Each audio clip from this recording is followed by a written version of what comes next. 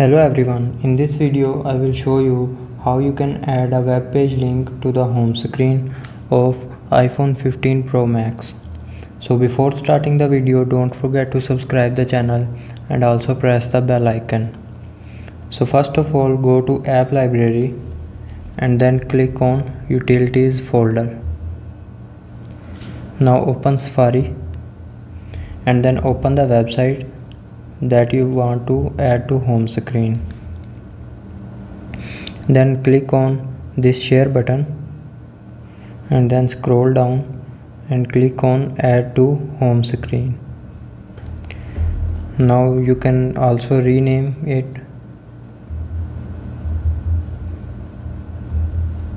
and then click on add.